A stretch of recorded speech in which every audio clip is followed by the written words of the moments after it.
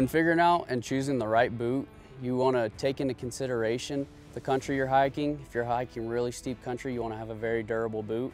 I typically get a boot that's waterproof, leather, and it changes. If you're hunting real low country, you don't typically need to get a real high-end boot, but if you're hiking steep country, I usually buy a high-end boot. I mean, they're pretty pricey, and they're gonna cost anywhere from $200 to $400. Before your hunt, you're gonna wanna break in your boot. You can't expect to go on a hunt and buy a brand new pair of boots the day before and expect to have a hunt that you're hiking and you're comfortable.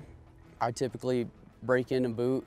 I mean, I take a month to break in a boot because a lot of people go out and they buy a pair of boots the day before, and the first day of their hunt, they got blisters all over their heels. At that point, you're just miserable. You're miserable hiking around, you're not having a good time.